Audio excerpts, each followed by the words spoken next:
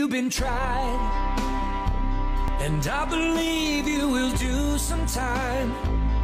And I think it is safe to say you're finally gonna be locked away. I believe you've been tried. So the R. Kelly verdict came in on Monday, found guilty on all 9 counts. He faces 10 years to life in prison at his sentencing, which will happen May 4th of 2022. So that's next year. I get confused. I mean, it's all still 2020 to me, but May 4th, 2022 will be the date for the sentencing in the R. Kelly case. Bill Cosby chimed in through his publicist. So Bill Cosby has gone from being just a bad guy to a bad guy who now roots for other bad guys. He says R. Kelly was railroaded. You may have seen the documentary.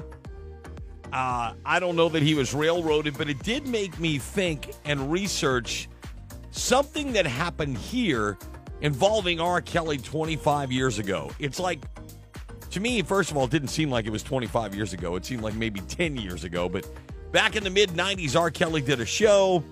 He was playing basketball with his entourage over at Red Laurel's. Somehow got in a fight with some guys from Lafayette, Acadiana area.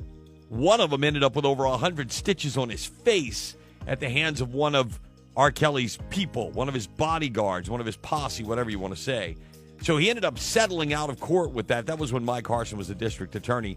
I had to go look this story back up because I'd kind of forgotten some of the details. But I remember we would laugh that R. Kelly would never be able to play Louisiana again because we were waiting for him. Like, if his plane landed, they were going to get him because he had skipped town. So they did end up settling that suit. But that was 25 years ago.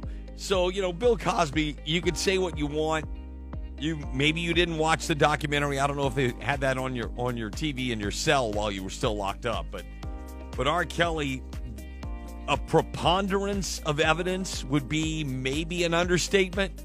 So we'll find out how long R will be locked away coming up in May of next year. Renee, only on Big 102.1.